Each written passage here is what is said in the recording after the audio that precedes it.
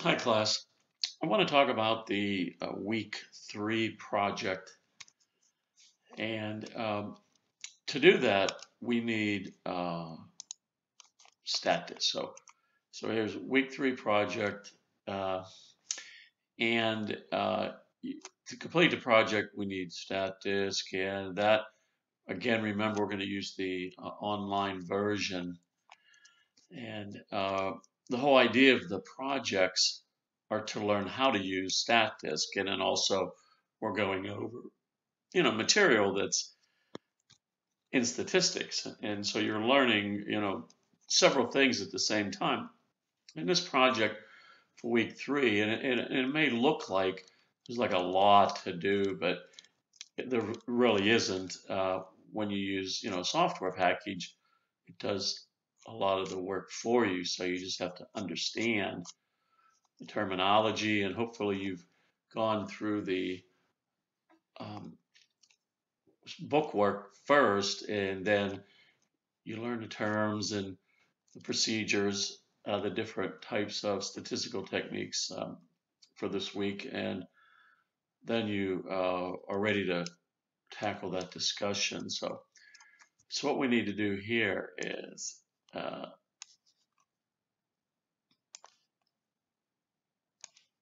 I'm going to open up, and let me move this over a little bit. Okay, and so we're going to go to statdisk.org.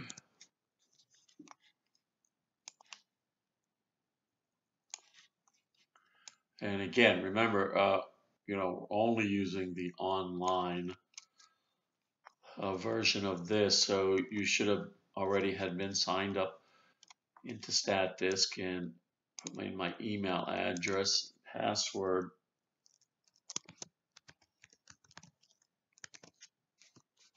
and sign in. Okay. So here we have the sample editor, and then up here along the top, these are the functions that StatDisk performs, and then we always start with some data. So for the week 3 project, it says, okay, open the body data. We go into data sets, and then it says use Elementary Stats 13th edition, and we'll click on that. And then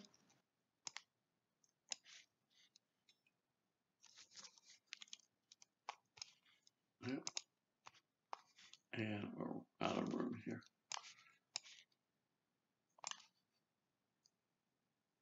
Okay, I got to move this open a little bit. 13th edition body data.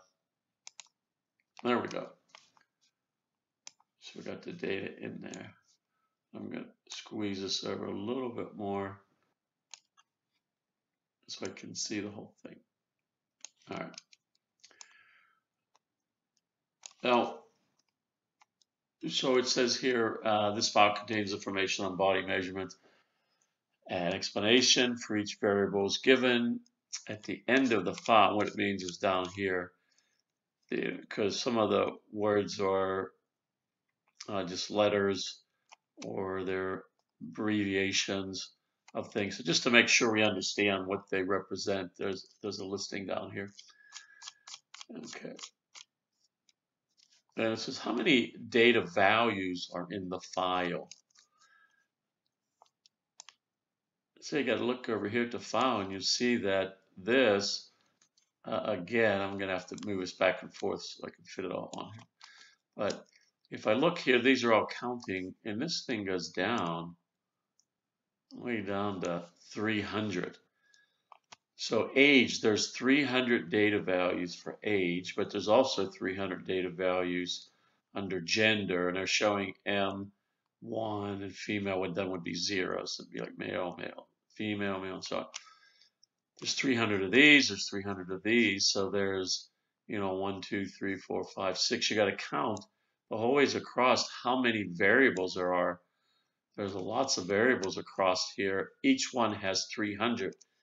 in each column of data. So you got to then, do the multiplication and list that. Okay. And then this is similar to what you always do. Anytime you get data, you have to identify your variables that you're working with. And that's what this exercise is. So some of the variables in here are like gender.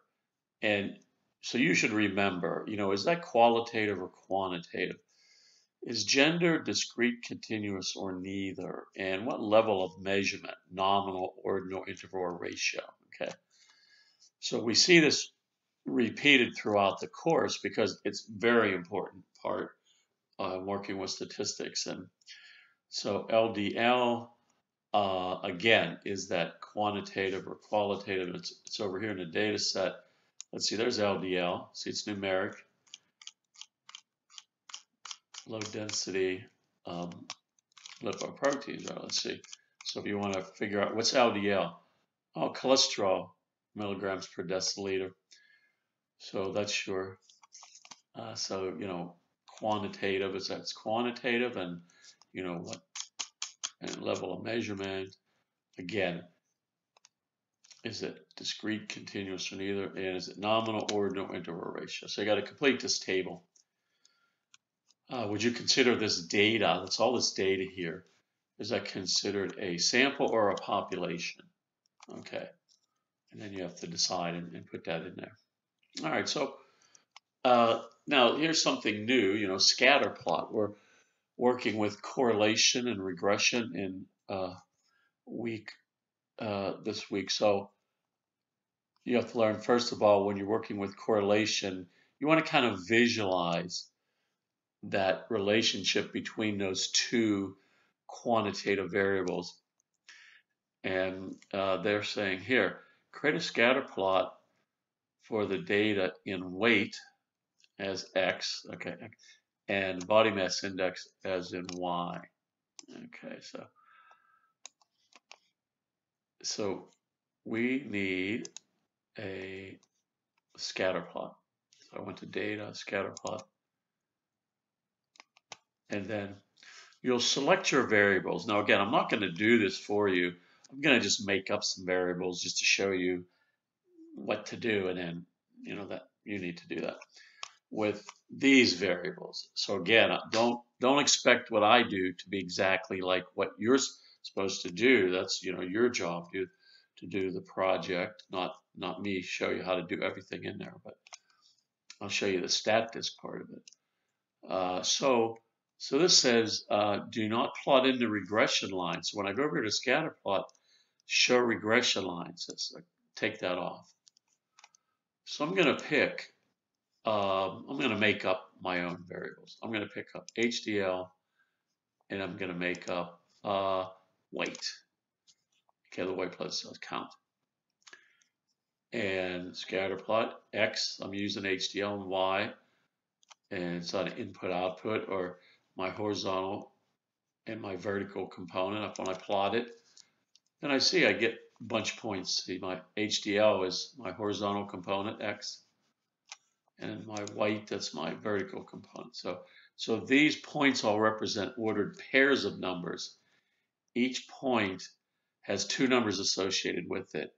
It has an HDL number, and then it has a white cell count number with it. You got all these 300, right? You got a bunch of them, right? Okay, so that's really it for that. You have to do, right? And then explain a visual relationship between, yours are going to be weight and BMI. So you look at, I look at this and I say, yeah, that's not very good. In fact, let me see if I can find another one. Okay, didn't come out. HDL and systole. I'm trying to find ones that look a little bit better. There we go. So, it says explain the relationship. Is the relationship positive or negative? So remember, positive, if the points look like they're going up like this, from left to right, these things are kind of going in this upward direction. That's positive correlation. if they were going down this way, it would be like a negative correlation. Based on the scatter, how well do the points form a straight line? Well, doesn't look like a straight line to me. So not very well, right? So we talk about direction and magnitude with correlation. A correlation coefficient talks about two things. Again, which direction are the points moving, up or down, and how, and again, this is linear correlation only in this course, how well these points form a straight line. So that's what that's all about. We can visually get an idea of what's going on. All right, so create a scatter plot for LDL and white. So you're going to do the same thing again. So 9 and 10, you do the same thing in 11 and 12, but with different variables. Okay. So I'm going to go on to correlation. Part 3, correlation. It says use weight and BMI, and again, I'm going to just stick with this, what I got here. I'm going to do systolic and diastolic. It says calculate the linear correlation. So I'm going to go up here, and I clicked on toggle sample editor because I wanted to see the top of the screen here. So when I go to analysis, I'm going to go to correlation and regression. And it's going to ask you for your variables, you know, the ones that you're going to do, you're going to have to put in. I'm going to use diastolic for my input X and systolic. Again, I just kind of made these up here, grabbed them off of that list.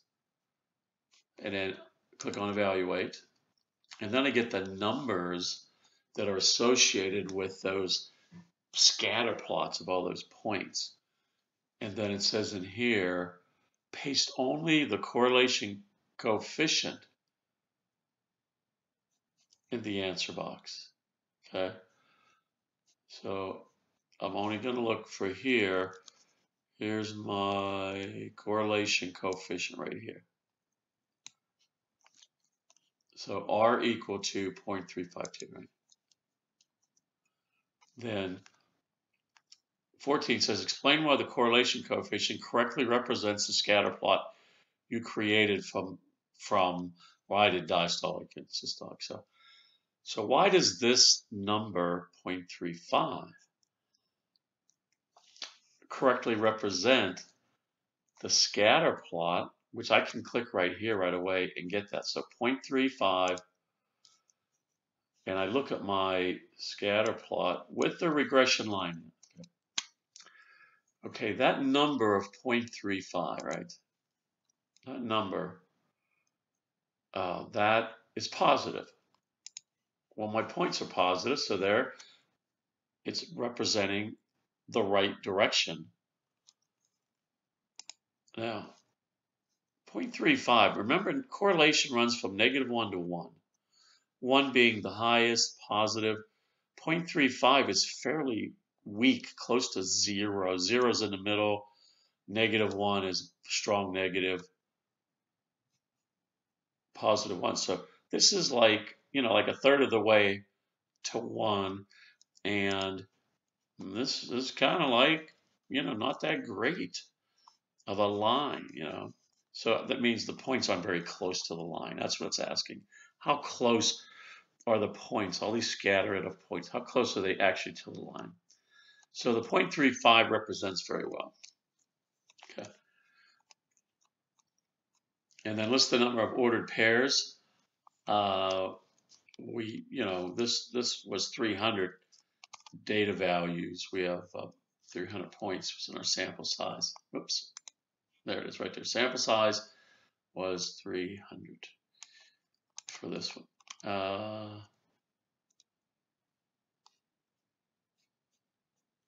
Okay, 16. Stat this, calculate the linear correlation. You do that again for 16 and 17 for your other scatter plot when you're working with LDL and white. Okay. So we're getting through. We're pretty much already halfway through. And again, I'm going to move this over. So regression. Regression has to deal with that actual line that we saw in the scatter plot. So regression is like algebra. It's coming up with a equation of a line. That's all it is. We need an equation of a line. In algebra, you could use 2 points and get the equation of a line. Well, you can't do that in statistics, because which 2 points would you use? You got 300 of them. Which 2 points are the best ones? Well, that's what we try to find, the line of best fit. So what we're going to do here is look right here. We actually have it already in our output. We don't have to generate any more outputs. Paste only the regression results. So here's my regression results right here. I'm going to take those, copy and paste them right there. Okay. What is the equation of the line? Well, it's y equal to b sub 0, which is 88.95442. You can round these, so we could make that 88, 89. So it says y equal to the b sub 0. Well, we know what it is right there. It is 88.9, right? Goes right there. And then the slope b sub 1 goes right here, which is 0.48. So my regression equation, and I'm going to see if this stays up there. If I write on this y equal to 88.9,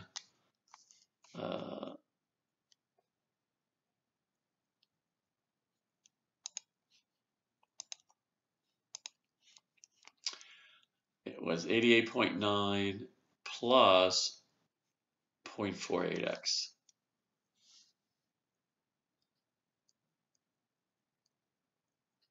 So there's my equation of my line. This is the b sub 0 goes here. So that's what we're shooting for. We're shooting to get the linear model for that regression equation, right? There's our regression equation. So we got to get this back up there.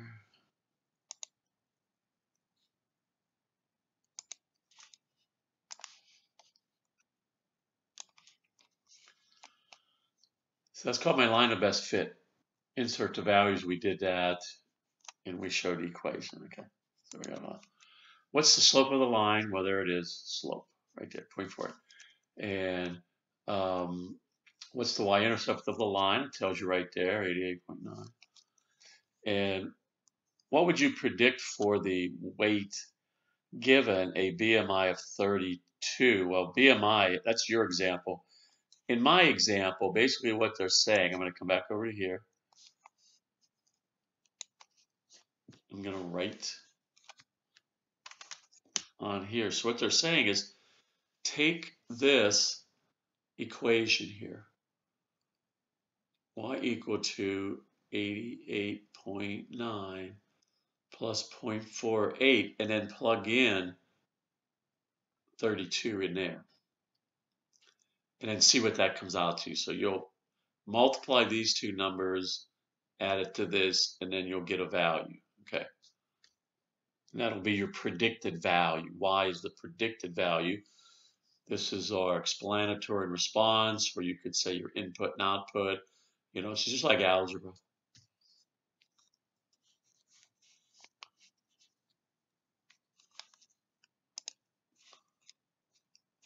So for 23, it says, let's say you know the BMI, which again, you'll put your numbers into yours.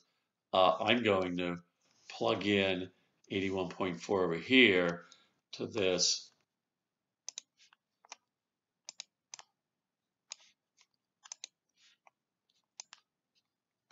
Let's see. And again, this is just like an algebra problem where I'm going to take it was like 81.4 and put it in for y. See, 81.4 equal to 88.9 plus 0.48x. And if you remember in algebra, you had to subtract this first. Get that out of there. 88. I'm just going to round that to 81. And so when I solve this, remember you got to take and subtract this from both sides. So you get 81 minus 88.9 equal to 0.48x. And whatever that comes out to be, right? And then you have to divide both sides by 0.48. So you got 81 minus 88.9 divided by 0.48. And then you solve for x. So the first one we solve for y, second one we solve for x. Okay.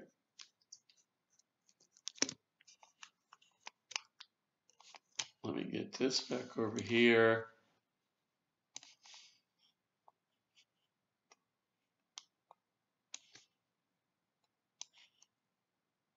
And all right. And say okay, so that, and there's only one more thing. Let's see, for this part, using the output, what's the coefficient of determination? So let's look over here. Here's my coefficient of determination, 0.12405, so like 0.12. You can just put that there, and it says, does this indicate a good, a good predictor model? Why? All right, 0.12 is no, it's not a good predictor. Because again, 0 would be awful, and 1 is the highest you could get. So 0.12 is kind of close to 0. That's not good at all. Now, if I had a coefficient of determination like 0.7, then yes, that would be very good. Okay. So that one, no. All right, so now let's look at the last part. And this is similar to what we had just done, except multiple regression, you can have more than one input into your equation. And multiple regression means there's typically, more than one. So this says, what if you wanted to use height and waist to predict weight? So height, right, height in centimeters, waist, circumference size. Use the sample data and perform, right? So what I have to do is come up here to analysis, go to multiple regression, and again, we just have a few problems here to finish up. We're almost there. So we're going to, again, I'm going to make these up. I'm going to say systolic, diastolic, and pulse. All right, I'm going to use pulse. So I have to pick I got to select the 3 variables that are given. Like in here, it gives you height, waist, and weight. So you have to select those, all 3 over here. Then say which is the dependent variable, and it tells you here. It tells you, select weight as your dependent variable, okay, for yours. I'm going to pick my systolic pressure as my dependent. Again, I just made it up. So then I'll hit evaluate, and I got my numbers. And you see I have this B sub 0, B sub 1, and B sub 3. Okay. And again, it's hard to explain why there's no B sub 1 and B sub 2 there, but just use what they have here, that's all. This B sub 0 is going to be your intercept like it was before. This is the y-intercept. And then these are your 2 so-called coefficients. And so this number and this number and this number are all going to be used in your equation. So I'm going to pull this over again and clear this out for a minute. And then I'm going to show you what I got here. I'll bring it over in just a minute, but what we're doing is, y equal to, and then we have that, b sub 0 plus x sub 1, b sub 1, x sub 1 plus b sub 3, x sub 3. And this may be 2 on yours, maybe 2 and 3. So just kind of be careful on where you put them. But we're going to put y equal to. And I'm putting in, and I'm rounding. I'm just going to do 104 plus negative 0.24 x sub 1 plus 0.5 x sub 3. All right, so hang on. Show you where I got this at. But your equation is going to kind of look just almost exactly like this. And here's where I got the numbers. The b sub 0, right there, 104. The negative 0.24 came from right there, b sub 1. And then the 0.5, which is right there, went in there. So now I have my multiple regression equation, okay, which is typically what you see. When you see regression, this is a linear multiple regression equation, okay? So this is the ones that you would see mostly out there that people wanted to have many inputs to try to predict something. It's usually not just one independent, one dependent. That's very rarely something that you would, run into. But so then let's go.